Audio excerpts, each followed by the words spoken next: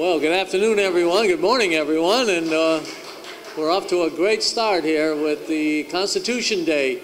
You know, the framers had in mind that this would be a living document, and sure enough, from 1789 all the way up to today, think of how the country has changed and the various evolutions and processes that the country has undergone. Yet the Constitution remains as relevant today as it did back in 1789.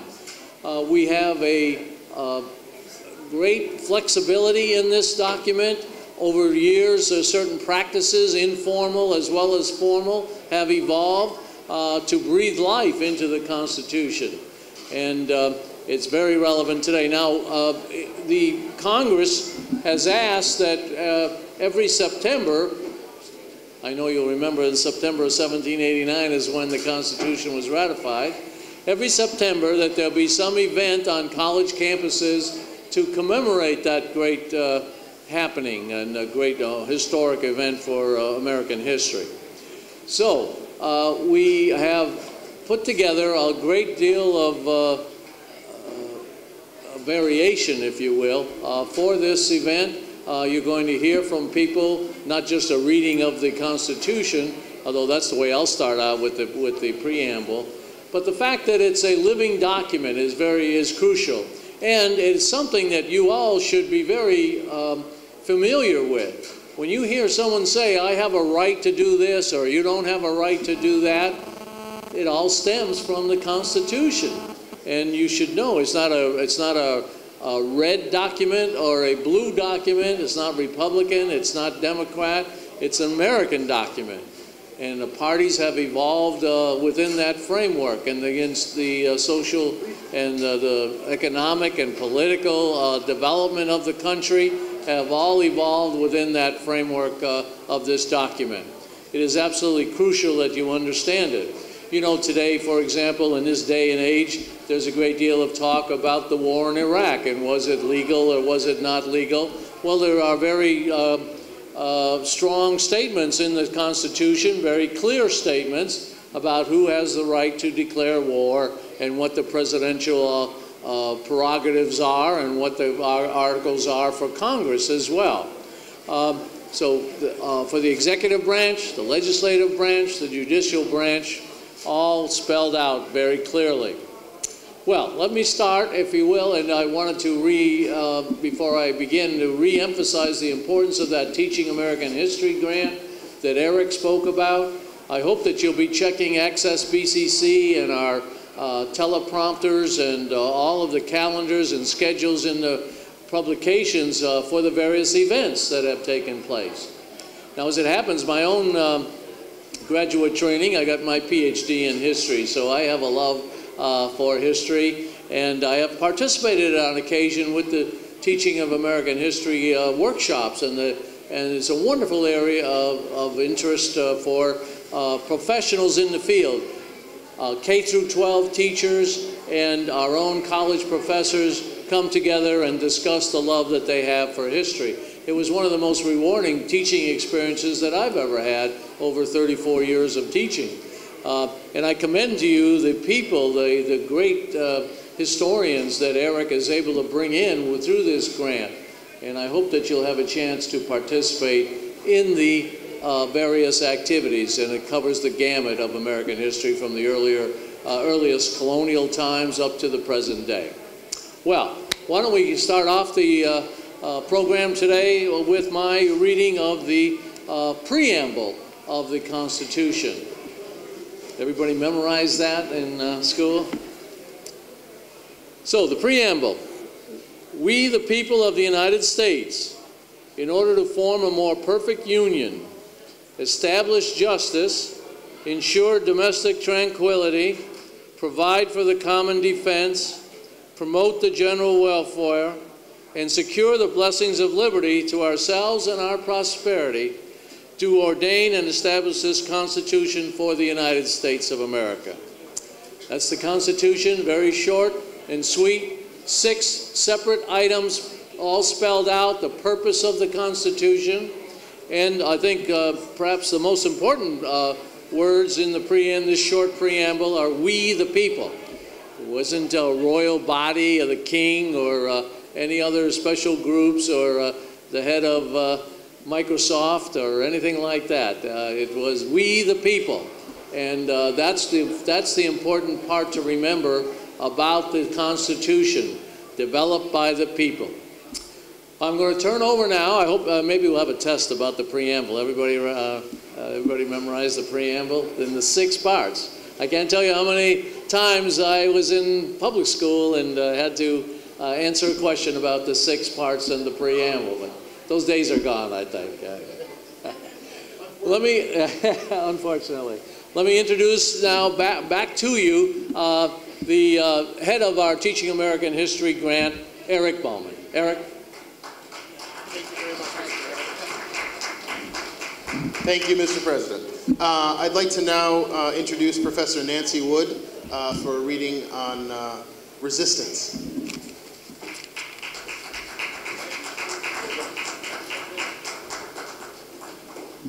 Good morning and happy Constitution Day.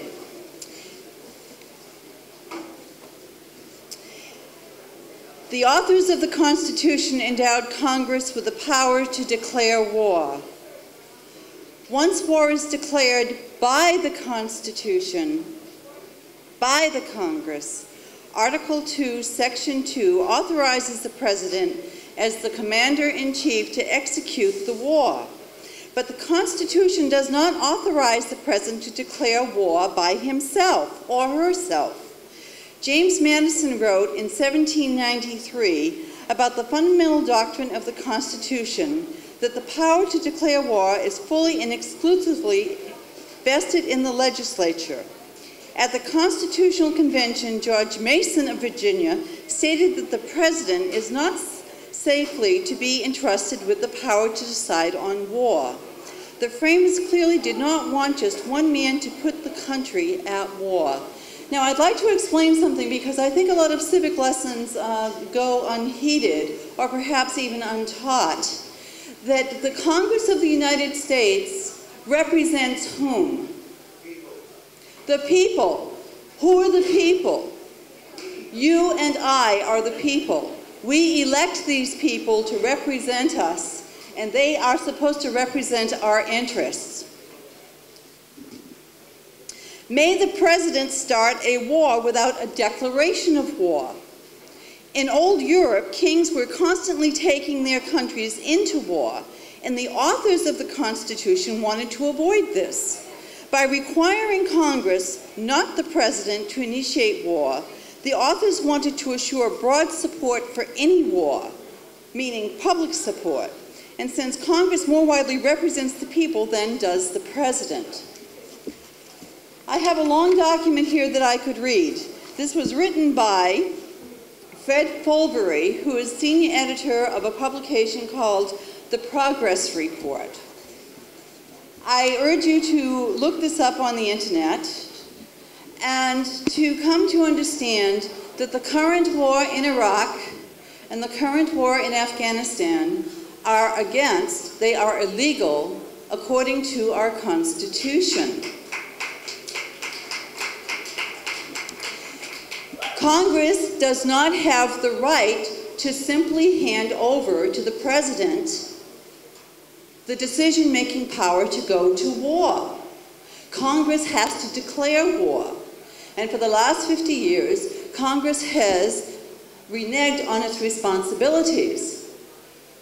When we think about war criminals, we might begin thinking about members of Congress who reneged on their grave responsibility. Taking a country to war is the most serious thing that a politician in a Congress can do. Just before the war on Iraq and the occupation of that country, and now nearly 4,000 US lives having been lost, nearly 1 million lives having been lost of Iraqis, and 4 million people being in exile and displaced from their homes in that country. A document came forth over the internet called Pledge of Resistance. I have this in English, Spanish, and Portuguese on the same sheet, And I'm going to ask people to please distribute that to others in the auditorium as I read the Pledge of Resistance. This pledge is called Not in Our Name. We believe that as people living in the United States, it is our responsibility to resist the injustices done by our government in our names. Not in our name will you wage endless war. There can be no more deaths, no more transfusions of blood for oil. Not in our name will you invade countries, bomb civilians, kill more children, letting history take its course over the graves of the nameless. Not in our name will you erode the very freedoms you have claimed to fight for. Not in our hands will we supply weapons and funding for the annihilation of families on foreign soil. Not by our mouths will we let fear silence us. Not by our hearts will we allow whole peoples or countries to be deemed evil. Not by our will and not in our name. We pledge resistance. We pledge alliance with those who have come under attack for voicing opposition to the war or for their religion or their ethnicity. We pledge to make common cause with the people of the world to bring about justice, freedom, and peace. Another world is possible, and we the people, will make it real. Thank you.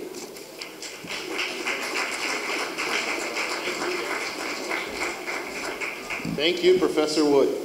I'd like to now welcome to the stage Professor Jim Pelletier for a reading from Bertolt Brecht's The Life of Galileo.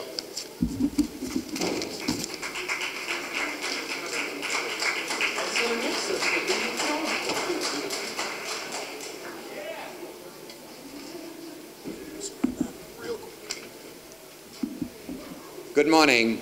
I'm very pleased to be here. I would like you to know that simply because we chemists are in a field that may be, in the minds of some, not associated with history, we are. And I have Bertolt Brecht's play, Galileo, that we focus on in History and Philosophy of Science. The Constitution affords us the freedom to disagree. And this is not a new idea, by the way. And we can go back to the 1600s CE and see Galileo. That's exactly the problem, that he was not afforded the freedom to disagree. The bureaucrats at the time, not associated necessarily with civil government, required that a certain body of information be accepted and be taught with no freedom to disagree. Galileo got into a great deal of difficulty with the authorities as a result. He thought that he should share with his students what he saw in actuality with his primitive telescope. In that case, it was the 4 moons of Jupiter. They weren't supposed to move. They were supposed to be rigid. Aristotle said that there were about this geocentric Earth 8 crystal spheres to which were attached the moon, the stars, and the planets. And all of a sudden it dawned on Galileo and his students, by the way, when they one evening saw 4 moons of Jupiter with this new improved telescope that they had built. And then 2 days later, they looked again, and there were only 3 moons. And his students said, "Galileo, this is frightening. What will they do to us for saying that there is motion in the heavens when the authorities have said that there may not be, there cannot be? Why not? Because we say so." There is no freedom to disagree. As we sit here today, chemists and others, we are blessed by having a document, the Constitution of these United States, that says we do have the freedom to disagree. Professor Wood may stand at this lectern and disagree, as may I if I choose to. That's a freedom we are assured under our founding documents. You should jealously guard that freedom. When you do not participate, when you acquiesce, when you do not exercise your franchise, in whatever conscience you happen to be, you are diluting the effectiveness of the Constitution. You should participate. You should participate intelligently, in a well-informed manner. Otherwise, Galileo's prediction will come true. When Andrea, one of his students, came to him after Galileo had been unfortunately placed under house arrest for his disagreement, Andrea, one of his students, came back to him and, attempting to placate Galileo and say, "Master, I now realize the error of my ways," Galileo said, "No, Andrea." Because Andrea said to Galileo, "Monsignor, my lord," to Galileo out of respect for his professor, he said, "Unhappy is the land that breeds no hero." And Andrea and Galileo, in his wisdom, even then, this is now 1630 CE, said, "No, Andrea. Sad is the country that needs a hero." Without your participation in your franchise, as a franchise member of the electorate, exercising your rights of this magnificent document that our founding fathers bequeathed to us, the Constitution of the United States of America. Without your franchise, without your intelligent exercise of franchise, then I suspect that Galileo's prediction will come true. No, Andrea. Sad is the country that needs a hero. Thank you.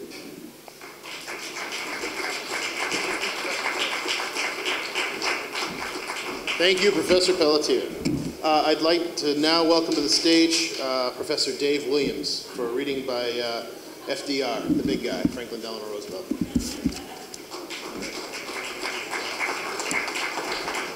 Morning.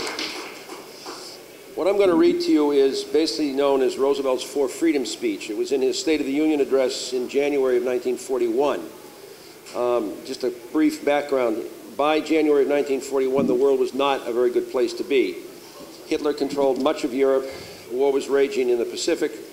And this was Roosevelt's answer to that, to a country that was on the edge of a major war. Let us say to the democracies, we Americans are vitally concerned in your defense of freedom. We are putting forth our energies, our resources, and our organizational powers to give you the strength to regain and maintain a free world. We shall send you in ever-increasing numbers ships, planes, tanks, guns. This is our purpose and our pledge. The nation takes great satisfaction and much strength from the things which have been done to make its people conscious of their individual stake in the preservation of democratic life in America. Those things have toughened the fiber of our people, have renewed their faith, and strengthened their devotion to the institutions we make ready to protect. Certainly this is no time for any of us to stop thinking about the social and economic problems which are the root cause of the social revolution, which is today a supreme factor in the world. For there is nothing mysterious about the foundations of a healthy and strong democracy. The basic things expected by our people of their political and economic systems are simple. They are equality of opportunity for youth and for others, jobs for those who can work, security for those who need it, the ending of special privilege for the few, the preservation of civil liberties for all, the enjoyment of the fruits of scientific progress in a wider and constantly rising standard of living. These are the simple, the basic things that must never be lost sight of in the turmoil and unbelievable complexity of our modern world. The inner and abiding strength of our economic and political systems is dependent upon the degree to which they fulfill these expectations.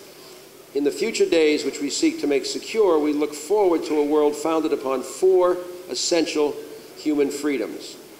The first is freedom of speech and expression everywhere in the world. The second is freedom of every person to worship God in his own way everywhere in the world. The third is freedom from want, which translated into world terms means economic understanding, which will secure to every nation a healthy peacetime life for its inhabitants everywhere in the world. The fourth is freedom from fear, which translated into world terms means a worldwide reduction of armaments to such a point and in such a thorough fashion that no nation will be in a position to commit an act of physical aggression against any neighbor anywhere in the world. That is no vision of a distant millennium. It is the definite basis for a kind of world attainable in our own time and generation. That kind of world is the very antithesis of the so-called new order of tyranny which the dictators seek to create with the crash of a bomb. To that new order we oppose the greater conception, the moral order. A good society is able to face schemes of world domination and foreign revolution alike without fear. Since the beginning of our American history, we have engaged in change, in perpetual peaceful revolution, a revolution which goes on steadily, quietly, adjusting itself to changing conditions, without the concentration camp or the quicklime in the ditch. The world order which we seek is the cooperation of free countries working together in a friendly, civilized society. This nation has placed its destiny in the hands and heads and hearts of its millions of free men and women, and its faith in freedom under the guidance of God. Freedom means the supremacy of human rights everywhere. Our support goes to those who struggle to gain those rights or to keep them. Our strength is our unity of purpose. To that high concept there can be no end except victory. Thank you.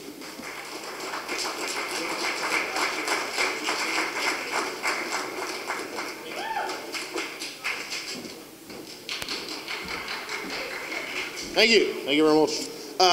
I'd like to now introduce, thank you, Professor Williams. Appreciate that. I'd like to now introduce Professor Barry McKee from Criminal Justice to read something that you guys might need to know.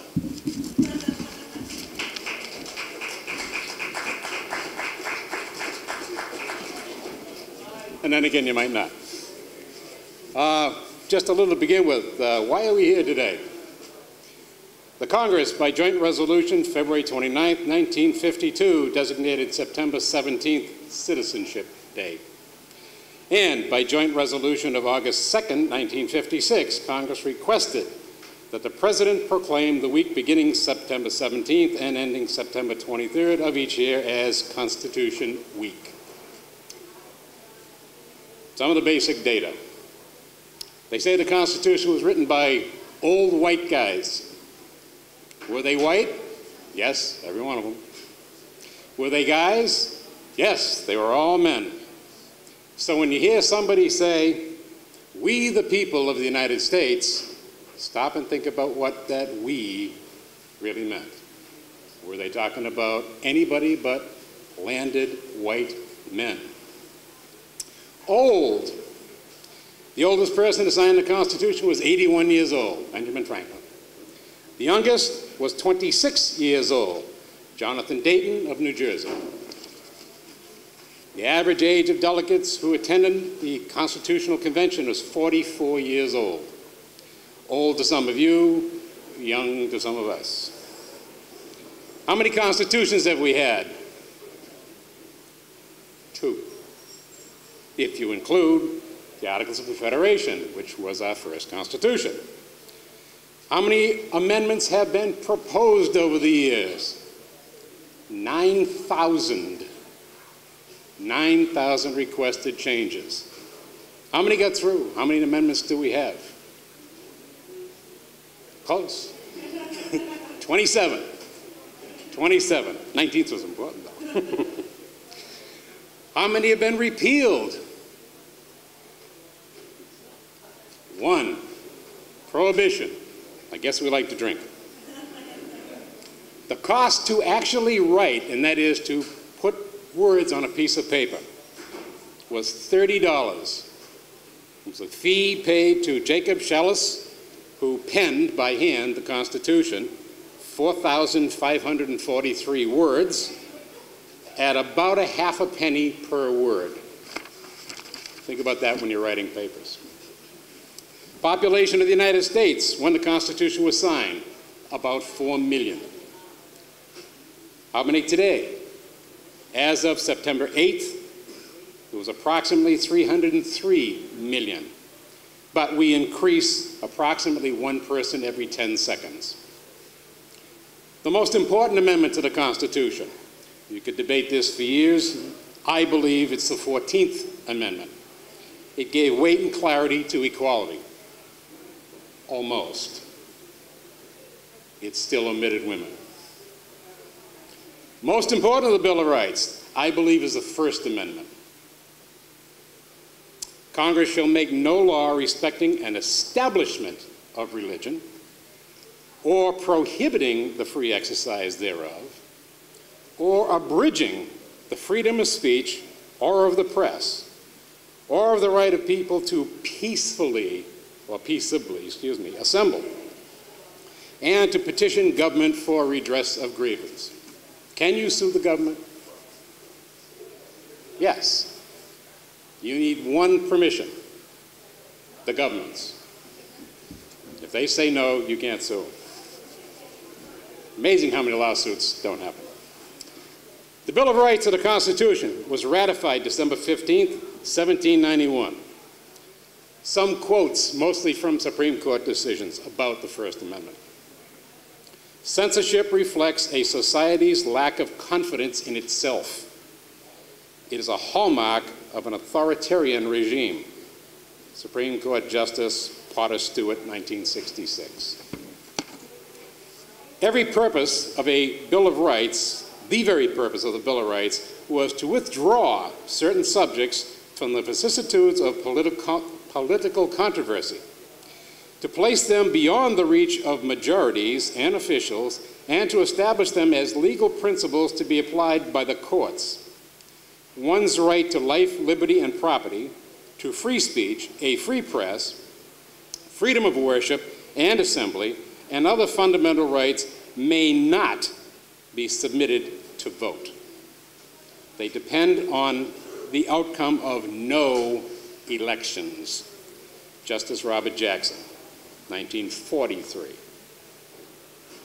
The First Amendment, freedoms, are most in danger when the government seeks to control thought or to justify its laws for that impermissible end. The right to think is the beginning of freedom, and speech must be protected from government because speech is the beginning of thought. Justice Anthony Kennedy. Almost all human beings have an infinite capacity for taking things for granted. Aldous Huxley, Brave New World. Men feared witches and burnt women. It is the function of speech to free men from the bondage of irrational fears. The great, in my opinion, Justice Louis Brandeis, 1927. Some thoughts. When political debate degenerates into name-calling and personal attack, you can be sure the attacker has run out of salient argument. When a group shouts down the speech of another, the attacking group, you can be sure, is afraid of what the speaker has to say. They have also denied him or her their First Amendment right to free speech. If we want to enjoy free speech, we must be ever vigilant to protect that right for our opponents. If it's worth having, it's worth protecting. All rights are accompanied by an equally important responsibility. Keep in mind that mines and parachutes both work best when they're open. Thank you.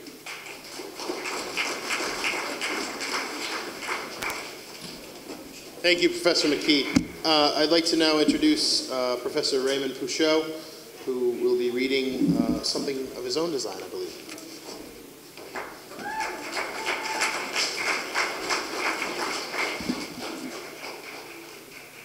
Oh, say, can you see by the dawn's early light? Viva la raza! Viva Estados Unidos! Viva la raza! Viva Estados Unidos! Viva la raza! Viva Estados Unidos! Hola, estudiantes, mi amigos, mi amigas. Hello, my name is Raymond Pouchot, and it's an honor to have an opportunity to speak with you today concerning a very important historical moment in your lives, the celebration of Constitution Day. I'd like to thank Dr. Sprague for helping situate this, and our director and moderator, Eric Bowman, for all of his hard work in making this day become an event. As you are listening to many presentations, many historical claims, many readings that have significant contributions to our country, I want you to recognize why you're here. Not for lunch, but rather to celebrate being an American. For you, you have been born. You have been privileged. For many of my Latino brothers and sisters, through the issue of immigration, we've had to earn that right. Many of your great-grandparents have had to earn that right. We are a culture of immigrants. And in that fact, we need to take pride, because the work, the effort to become a real American, in every sense of the word, does not come easy. To illustrate this point, I'd like to share a story with you concerning a young woman by the name of Maria Soria. Maria was not from the United States. She was from Chihuahua, Mexico. And Maria worked very diligently to become a citizen of the United States, much like your great-great-grandparents have done, or grandparents, or perhaps even parents. Maria had to sacrifice. Maria had to suffer. Maria had to work to become an American. To illustrate this factor, I ask you, how many of you are parents in this room? Please raise your hand. How many of you are single parents in this room? Raise your hand. Imagine, if you would, that you had to go back in time, 40 years ago. You don't even understand the language. Sí, hablo español. Está muy bien. You speak Spanish very well, but that is the only language you speak. That was Maria's situation 40 years ago, when she first came to the United States. She raised 5 children by herself in a small little home in San Antonio, Texas. And they all had to work as a familia to make a living. Oh, don't get me wrong. The children complained about the nature of the work. Carpentry, yard work, working in restaurants. And if you've ever been to Texas, Texas has 2 types of temperature, hot and hotter. In Texas, the heat is tremendous. In Texas, immigration policies are strictly enforced. In Texas, raising a familia by yourself 40 years ago was extremely challenging. And her children, el bebitos, would come to her consistently and say, "Ay, mama, está muy bien, está caliente. Ay, mijo, you don't like it? Get an education." The girls would come to her after many hours working in the restaurant and working in the home and say, "Ay, mama, trabajando es muy difícil. The work is very hard." And she would tell them, "Hasta muy bien, señora," to get an education. All of you are here for a purpose. Today, to celebrate Constitution Day. But more importantly, to get an education. So while you're hearing presentations, people reading quotes of historical value, there is meaning to the words that would make us special. Maria's family was very special. Maria, after 40 years of consistent work, finally, and after 3 tries, passed her immigration test. She raised those 5 children to the extent that every last one of them have degrees. 2 of them are graduates of the University of Texas at Austin. 3 others, University of Texas at San Antonio. 2 attorneys, 2 accountants, 2 pharmacists. She worked very hard to ensure that her children obtain the quality of life that we all dream about as Americans, that you have been privileged to obtain. And I ask you, are you making the most of it? That's a question that only you can ask for yourself. In our country, if you fail, more than likely, you're the one that's accountable for that failure. Maria taught those lessons to her children. Unfortunately, Maria is no longer with us. 3 weeks upon her passing of her citizenship test, she died of a continual kidney disease. But in San Antonio, in the regional part of the north side of the city, she is remembered as a hero, a heroine. And the challenge exists for you to put your foot forward, to work as diligently, to focus on achieving your goals and your dreams so that your children can benefit much in the same framework that your parents worked for you. This is not just another day. This is an opportunity to celebrate being an American, to be part of Estados Unidos. And while it's true, it doesn't have the flash of a Halloween or a Christmas or even an Easter. And while it is very true that you should not be seeing goblins and ghouls walking all over the campus, you shouldn't see a man in a great big red suit with a long white beard outside of Barry McGee. You shouldn't see, from that perspective, coming into context, the Easter Bunny on the campus. And if you do see any of these figures today, you have other issues, all right? The point being here is that this is an opportunity for you to celebrate. Caucasians, African Americans, Asian Americans, Latinos, I urge you, while our country has problems and we have issues, whether you agree with the perspective of the war in Iraq, whether you reflect on the perspective of West Virginia, and if you focus on the atrocity and tragedy of 9/11, it's because we are Americans and because of this type of day, this foundation, the writing of the Constitution, that it gives us an opportunity to achieve. And I urge you, and I challenge you to do exactly that. Whatever limitations you think you have in front of you, remember that you are part of a country which historically is the greatest civilization in the history of the United States. Do not fail yourself. Take pride in who you are. Always remember that. Where you came from and who you are, or your persona. Está muy bien. Viva la raza. Viva Estados Unidos. Muchas gracias. Hasta luego.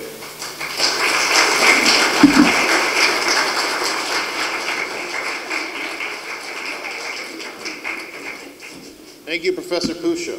I'd like to now introduce Professor Zachary Martin, who will be reading something I think you may have had to memorize back in 4th or 5th grade, maybe 6th grade.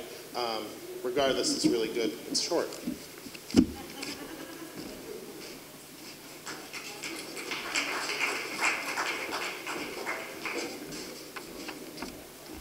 How's everybody doing? Very tough act to follow, but I will try. I am going to be reading the Abraham Lincoln's Gettysburg Address. It is very short. All right, let's do this. 77 years ago, our fathers brought forth on this continent a new nation, conceived in liberty and dedicated to the proposition that all men are created equal. Now we are engaged in a great civil war, testing whether that nation, or any nation so conceived and so dedicated, can long endure. We are met on a great battlefield of that war. We have come to dedicate a portion of that field as a final resting place for those who here gave their lives that that nation might live. It is altogether fitting and proper that we should do this. But in a larger sense, we cannot dedicate, we cannot consecrate, we cannot hallow this ground. The brave men, living and dead, who struggled here have consecrated it, far above our poor power to add or detract. The world will little note nor long remember what we say here, but it can never be forgot what they did here. It is for us, the living, rather to be dedicated here to the unfinished work which they who fought here have thus far so nobly advanced. It is rather for us to be here dedicated to the great task remaining before us, that from these honored dead we take increased devotion to that cause for which they gave the last full measure of devotion, that we here highly resolve that these dead shall not have died in vain, that this nation, under God, shall have a new birth of freedom, and that government of the people, by the people, for the people, shall not perish from the earth. Thank you.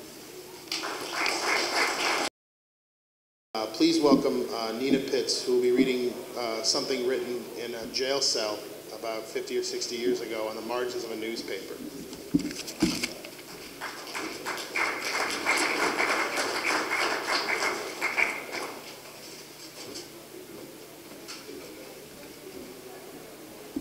Hi, ladies and gentlemen. I have the honor of reading Martin Luther King Jr.'s letter from Birmingham Jail in Alabama. It was written April 16th, 1963, and I hope you enjoy it as much as I do, because it goes to speak about equality and justice, which means a whole lot to me.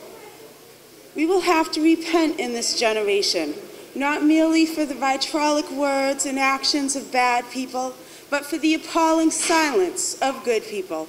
We must come to see that human progress never rolls in on wheels of infallibility. It comes through the tireless efforts and persistent work of men willing to be co-workers with God. And without this hard work, time itself becomes an ally of forces of social stagnation. Oppressed people cannot remain oppressed forever. The urge of freedom will eventually come. This is what has happened to the American Negro. Something within has reminded him of his birthright of freedom. Something without has reminded him that he can gain it. But I continue to think of the matter. I gradually gained a bit of satisfaction from being considered an extremist. Was not Jesus an extremist in love? Love your enemies. Bless them that curse you. Pray for them that despitefully use you. Was not Amos an extremist for justice? Let justice roll down like waters, righteousness like a mighty stream. Was not Paul an extremist for the gospel of Jesus Christ? I bear in my body the marks of Lord Jesus Christ. Was not Martin Luther an extremist? Here I stand, I can do none other, so help me God. Was not John Bunyan an extremist? I will stay in jail to the end of my days before I make a butchery of my conscience. Was not Abraham Lincoln an extremist? This nation cannot survive half slave and half free. Was not Thomas Jefferson an extremist? We hold these truths to be self-evident, that all men are created equal. So the question is not whether we are extremists, but what kind of extremist we shall be. Will we be extremists for hate, or shall we be extremists for love? Will we be extremists for the preservation of injustice, or will we be extremists for the cause of justice? Thank you, ladies and gentlemen.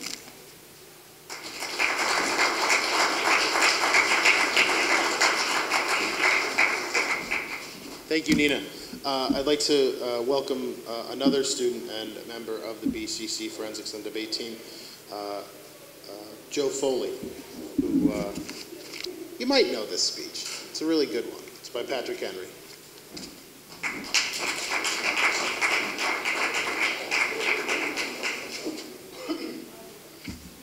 Today I'll be reading Patrick Henry's Give Me Liberty or Give Me Death speech. If we wish to be free, if we mean to preserve inviolate those inestimable privileges for which we have been so long contending, if we mean not basely to abandon the noble struggle in which we have been so long engaged, in which we have pledged ourselves never to abandon until the glorious object of our contest shall be obtained, we must fight. I repeat it, sir, we must fight. An appeal to arms and to the God of hosts is all that is left us. They tell us, sir, that we are weak, unable to cope with so formidable an adversary. But when shall we be stronger? Will it be next week or next year? Will it be when we are totally disarmed and when a British guard shall be stationed in every house? Shall we gather strength by irresolution in inaction? Shall we acquire the means of effectual resistance by lying supinely on our backs and hugging that elusive phantom hope until our enemies shall have bound us hand and foot? Sir, we are not weak. If we make proper use of the means which the God of nature hath placed in our power, 3 millions of people, armed in the holy cause of liberty, and in such a country as that which we possess, are invincible by any force which our enemy can send against us. Besides, sir, we shall not fight our battles alone. There is a just God who presides over the destinies of nations and who will raise up friends to fight our battles for us. The battle, sir, is not to the strong alone. It is to the vigilant, the active, the brave. Besides, sir, we have no election.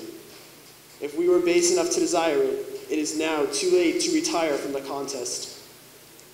There is no retreat but in submission and slavery. Our chains are forged. Their clanking may be heard on the plains of Boston.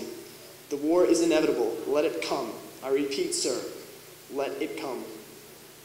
It is in vain, sir, to accentuate the matter. Gentlemen may cry, peace, peace, but there is no peace. The war has actually begun.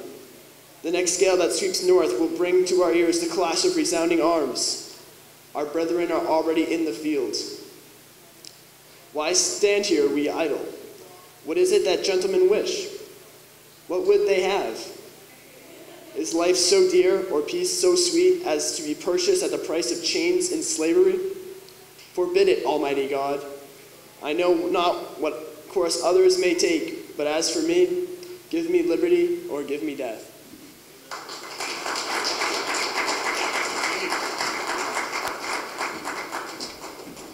Thank you, Joe.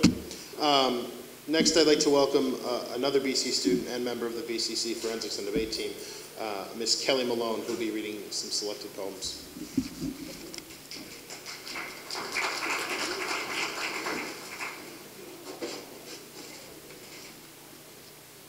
Hi, everybody. My first poem is going to be Walt Whitman's poem, For You, O Democracy.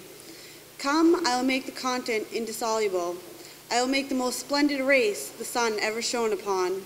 I will make divine magnetic lands, with the love of comrades, with the lifelong love of comrades. I will plant companionship thick as trees along all rivers of America and along the shores of the Great Lakes and all over the prairies. I will make inseparable cities with their arms about each other's necks, by the love of comrades, by the manly love of comrades. For you, these from me, O democracy, to serve you, not for me. For you, I am thrilling these songs. Next, I'm going to be doing Langston Hughes' poems, Let America Be America Again. Let America be America again. Let it be the dream it used to be. Let it be the pioneer on the plain, seeking a home where he himself is free. Let America be the dream that dreamers dreamed. Let it be the great strong land of love, where never kings connive nor tyrants scheme. Let any man be crushed by one above.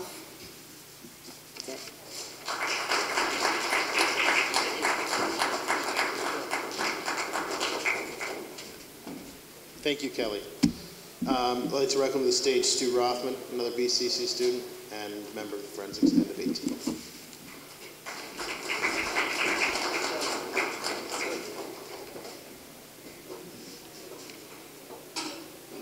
Persecution for the expression of opinions seems to me perfectly logical.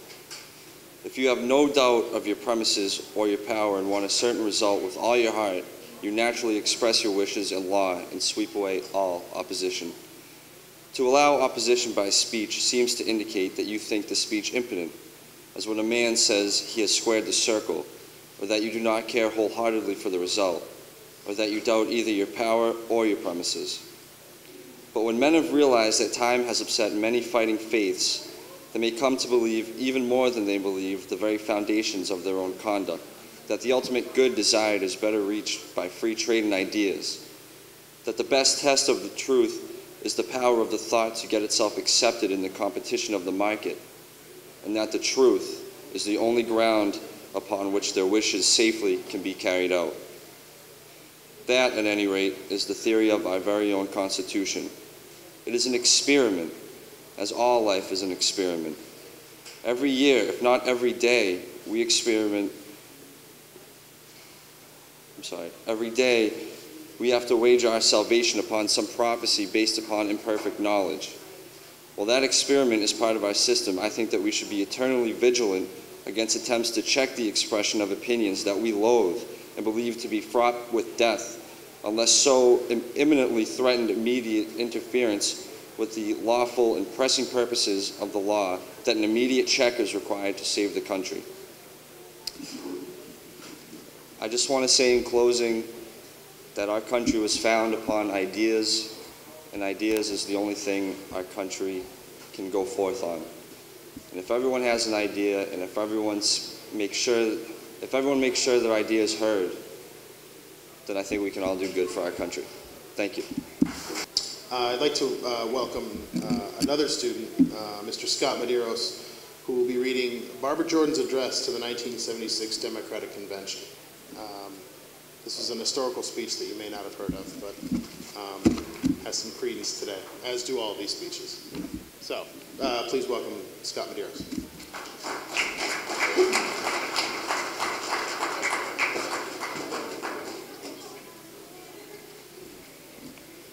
Hello, everyone. A nation is formed by the willingness of each of us to share in the responsibility for upholding the common good. A government is invigorated when each of us is willing to participate in shaping the future of the nation. We must define the common good and begin again to shape a common future. Let each person do his or her part. If one citizen is unwilling to participate, all of us are going to suffer. The American idea, though it is shared by all of us, is realized in each one of us. Let there be no illusions about the difficulty of forming this kind of national community. It's tough, difficult, not easy. But a spirit of harmony will survive in America only if each of us remembers that we share a common destiny. If each of us remembers when self-interest and bitterness seem to prevail, remember that we share a common destiny. I have confidence that we can form this kind of national community. I have that confidence. We cannot improve upon this system of government handed down to us by the founders of the Republic. There is no way to improve upon that. But what we can do is find new ways to implement this system and realize our destiny. Thank you.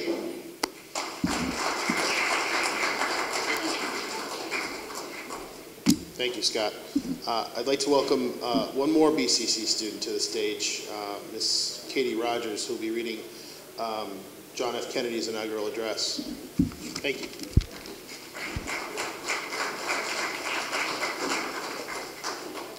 Good afternoon.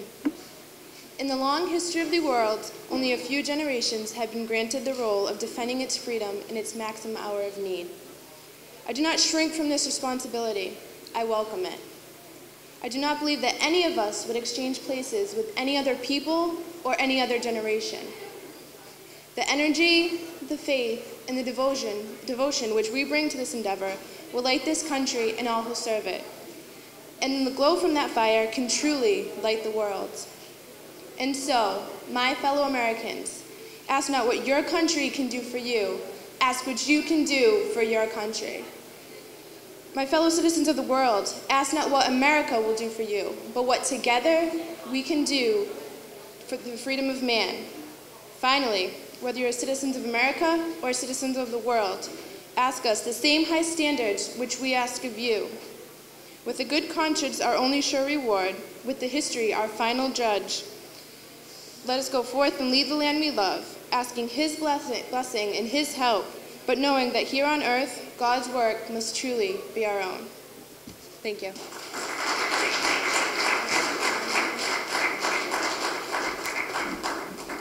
Thank you, Katie. I'd like to welcome Margot Green. Are you here? Bueller? Margot Green? Okay. Sorry about that. I'd like to welcome to the stage a professor from BCC, Mr. Greg Maravellis. We'll be reading something on the women's right to vote, written many years ago by Susan B. Anthony.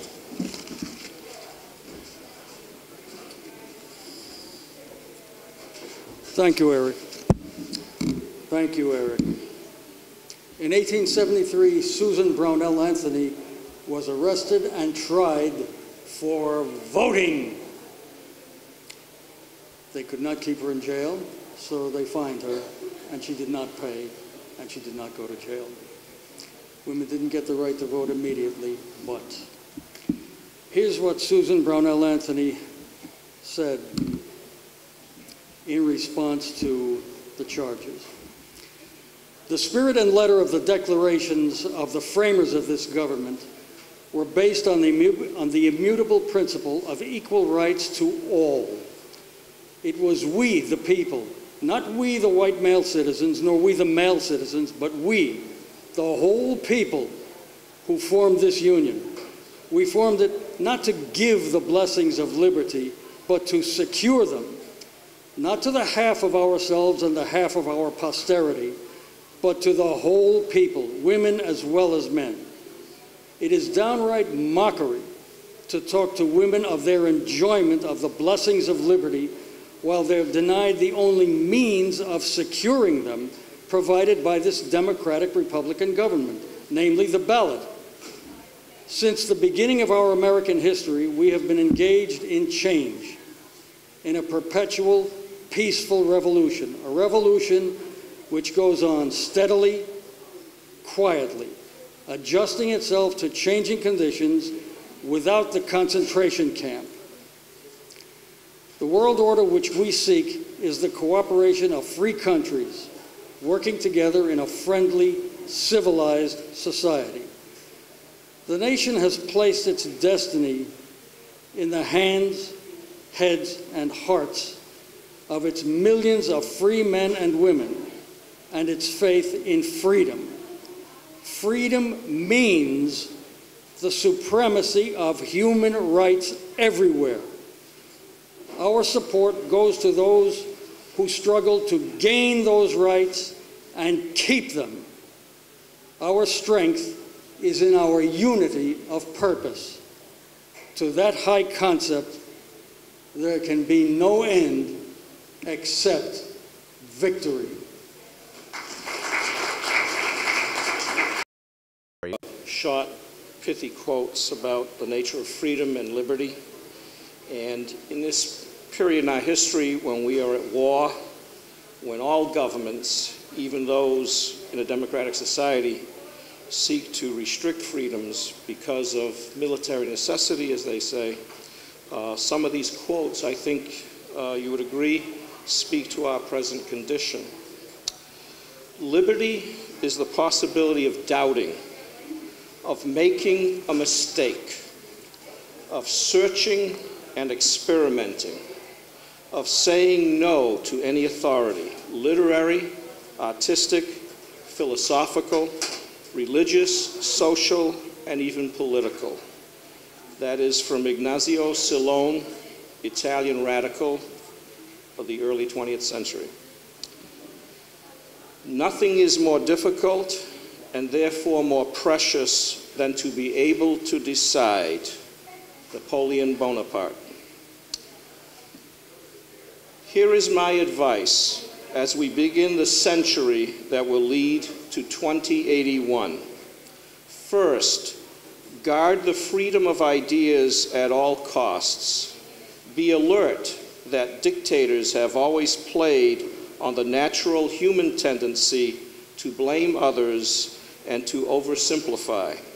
And don't regard yourself as a guardian of freedom unless you respect and preserve the rights of people you disagree with to a free, public, unhampered expression.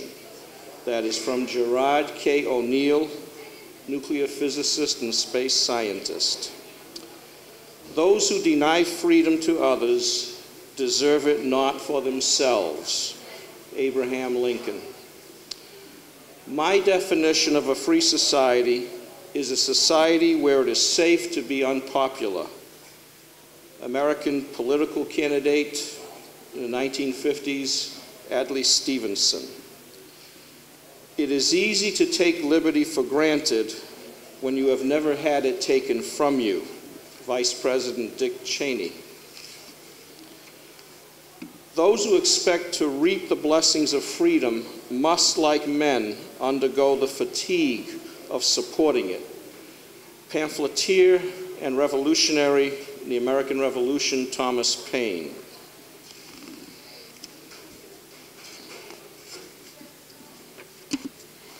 Liberty has never come from the government.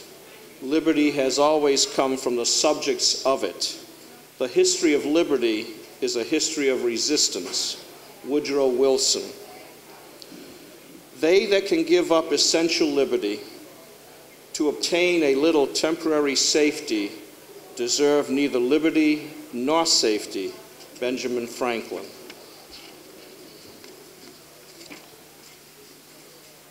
This next one is probably my all-time favorite.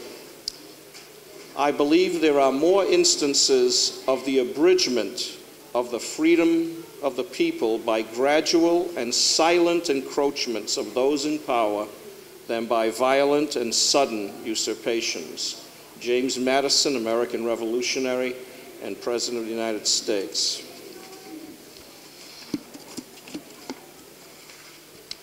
We cannot defend freedom abroad by deserting it at home. Columnist Edward R. Murrow. The contest for ages has been to rescue liberty from the grasp of executive power. Daniel Webster. Men fight for liberty and win it with hard knocks. Their children, brought up easy, let it slip away again, poor fools. And their grandchildren are once more slaves. Writer D.H. Lawrence. And the last, freedom is never free. Anonymous.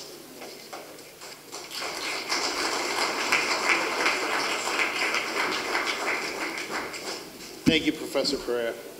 I'd like to welcome to the stage for reading by Margaret Chase Smith's Declaration of Conscience. Please welcome Professor Mary Zahm. Hello, I was happy to join in today and I didn't know what to choose to read.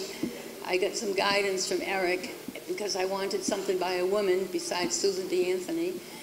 And I have something by Margaret Chase Smith, who was a very prominent senator in Maine, I hate to admit it, during my lifetime.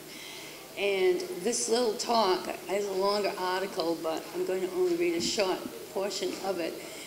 I don't remember her talking because I was kind of little, but I do remember the background when you might have heard of the McCarthy era, where people were being rounded up and brought before the Senate and accused of being a communist or a fascist, and their whole career was ruined. And even today, you might see where a director or filmmaker or artist was banned from working because of the McCarthy era. So this is like in my lifetime, even though it's ancient history for you.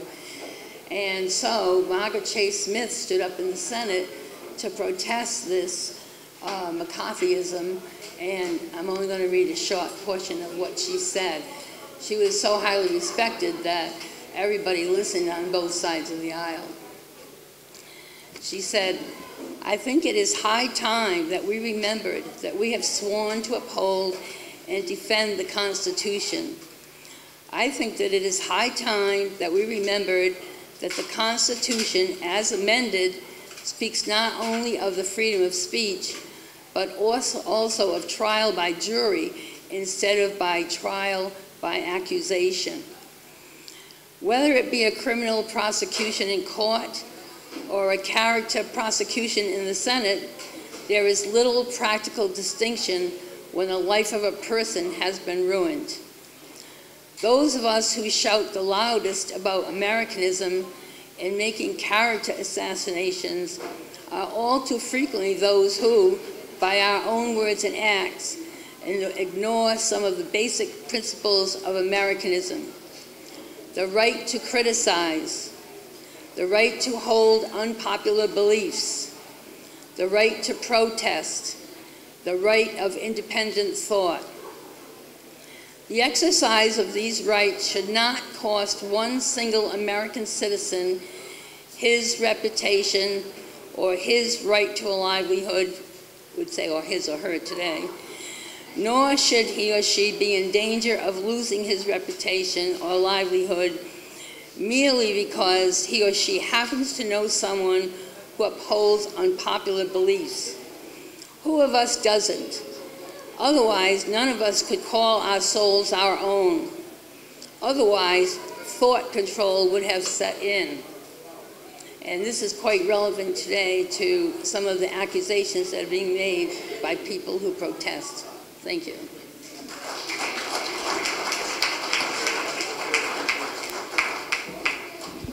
Thank you, Professor Zahm. I'd like to next welcome Professor Ron Weisberger. It's very difficult and almost dangerous to talk about the most important amendments to the Constitution.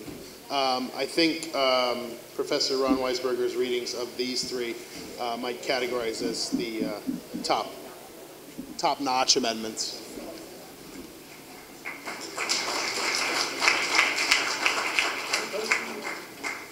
No, I don't know. Just the top one. You can move it down. Whoops. Whoops, there it goes. I can hold it. No, I can't do it. I love mics. Anyway, good afternoon, those people who are paying attention, which is people in this, I have in my hand a very subversive document. It's called the Constitution, but it's actually called a hip pocket guide, and you can carry it around with you. Sadly, it's not very hip, I think, for most Americans. Most Americans know very little about what's in the Constitution, which is what the idea of this day is. And in a better world, maybe this whole place would be packed. But for those of you who are paying attention and are here, I think it's very important to understand the Constitution. Having taught for many years here and some other places, I know that most of our students, or people, as I say, don't really understand how our Constitution operates, don't really understand how our government operates. Very few people, relatively very few people vote. For example, in the last election last Tuesday, a very important election for Fall River, only 30% of the people bothered to vote. And it's great that those people came out, but that's 70% of the people who didn't vote. And that's really a sad commentary when you think that we're in Iraq supposedly fighting for democracy. There's a real irony here, which seems to somehow have missed many of our populists. But anyway, that's the way it is. And maybe something like this can make a little bit of a dent, just a little bit of a dent, right? I wanted to read a couple of amendments, as Eric and I think other people have mentioned. The Constitution itself is really a flawed document.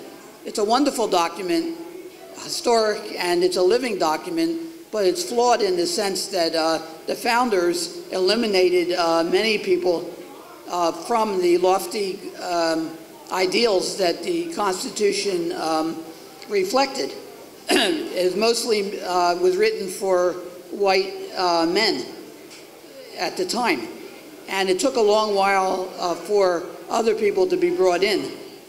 The 13th Amendment was passed, 13th, 14th, and 15th Amendments were passed after a tremendous conflict, the Civil War, which still remains the most ferocious war that we fought. With more people killed than any other war. And we've had some pretty tough wars since then. But as a consequence of the Civil War, these amendments were passed in a kind of interesting situation where not all the states participated, but the people who won the war were able to get them passed. So I just want to read, just to remind you, for those who may remember and those who don't, what the 13th Amendment, 14th Amendment, and 15th Amendment say. The first one, Amendment 13, says neither slavery nor involuntary servitude, except as punishment for crime, whereof the party shall have been duly convicted, shall exist within the United States or any place subject to its jurisdiction. Congress should have power to enforce this article by appropriate legislation. So the 13th Amendment eliminated slavery. And I think you can understand the irony of a country founded on freedom with all the lofty rhetoric that we've heard from Jefferson and others, and yet slavery existed for nearly half of our history. Well, at least the 13th Amendment did eliminate it, at least on paper and then in reality, although it did continue to exist in certain ways. The 14th Amendment here says this: all persons born or naturalized in the United States and subject to the jurisdiction thereof are citizens of the United States, and of the state wherein they reside. So they're both citizens of the United States and the states. No state, it's important, shall enforce or any law which shall abridge the privileges or immunity of citizens of the United States, nor shall any state deprive any person of life, liberty, or property without due process of law, nor deny to any person within its jurisdiction equal protection of the law. So this was very important, because what it did is gave to the former slaves the civil rights that they certainly deserved.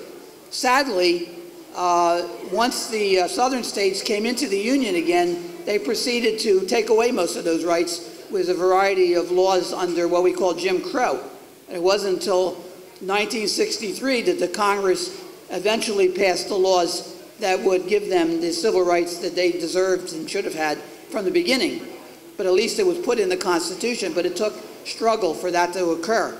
And then the last one, Amendment 15, said the rights of citizens of the United States to vote, I just said before, to vote shall not be denied or abridged by the United States or any state on account of race, color, or previous condition of servitude. So again, slaves who, of course, were not allowed to vote, nor were women, well, the white slaves, former slaves, were given the right to vote. Women didn't get to vote till 1921. However, again, once the, beginning in 1876, once the southern states were brought in, they proceeded to take away that right to vote, and it was only for 100 years later, nearly 100 years later, that was the Voting Rights Act of 1965 that the African Americans in the South got the right to vote. So again, it came about through struggle. So I think the idea here is that the Constitution, created by the founders, provided the opportunity to amend what was a flawed document and bring everybody into the, into the country as free citizens with all the rights that they deserve. However, it's only through struggle that these rights get enacted. It doesn't happen by just having it handed to you. And then, again, as I indicated, it's an ongoing struggle to keep those rights. And but the idea is to understand the Constitution, to know what rights you have, and to fight for it and take advantage of it. Again, if we don't vote, I know this is sort of like spitting in the wind, but if you don't vote, then those rights can easily be taken away from you. And in fact, they have been taken away. But hopefully people will continue to remember what is in this document and enforce it. Thank you.